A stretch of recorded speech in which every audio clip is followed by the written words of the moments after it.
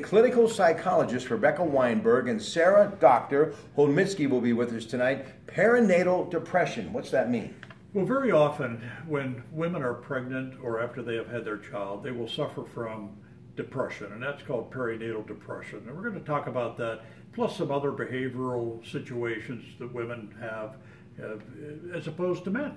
866-391-1020, Dollar Bank, Instant Access, KDK.com. The Allegheny Health Network in conjunction with Highmark Medical Frontiers tonight at 7 on News Radio 1020 KDK.